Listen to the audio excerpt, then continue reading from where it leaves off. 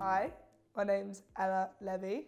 My name is Matthew Banham-Cleary. I am studying the Level 3 Advanced Diploma in Manufacturing Engineering that is in partnership with Paddington and the Enfield College. I chose the apprenticeship because I actually couldn't get employment in this industry straight off the bat with what qualifications I did have, which was in further education.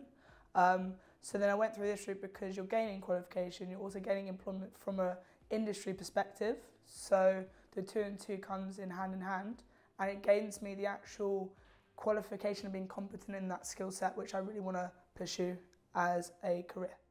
My first 5 or 6 weeks at the college have been absolutely incredible. I've loved every single minute of it. I must say that all the staff have been incredible, all the facilities are outstanding.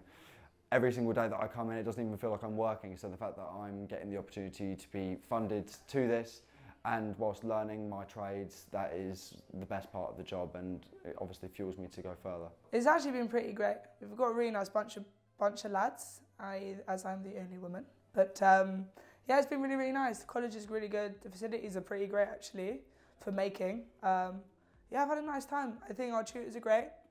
Tutors are really great, and we're learning a hell of a lot. And I really think it's going to be a good stead for our future employment at the company. I would absolutely recommend this to everybody that has the opportunity.